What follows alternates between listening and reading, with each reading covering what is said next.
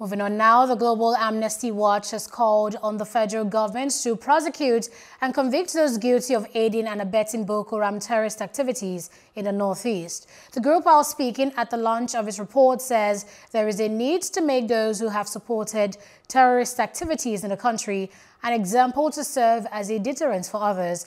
The country representative of the watch, Terence Konum, also added that interagency collaboration among security agencies to aid in the sharing of intelligence information is crucial.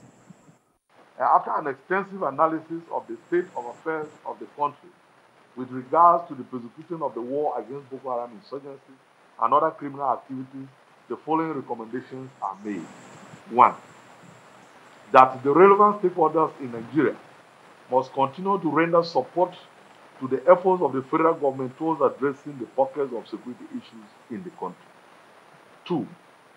That the task of achieving a peaceful and united Nigeria is not for the federal government alone, as all hands must be on deck. 3.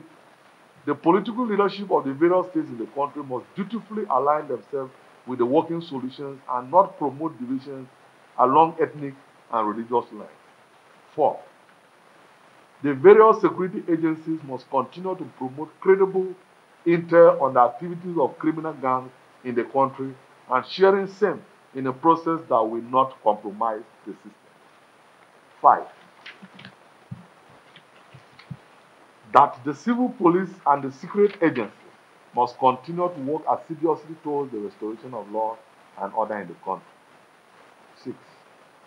That the government must begin the process of identifying and processing those found guilty of aiding and abetting the activities of terrorists and military groups in the country. 7.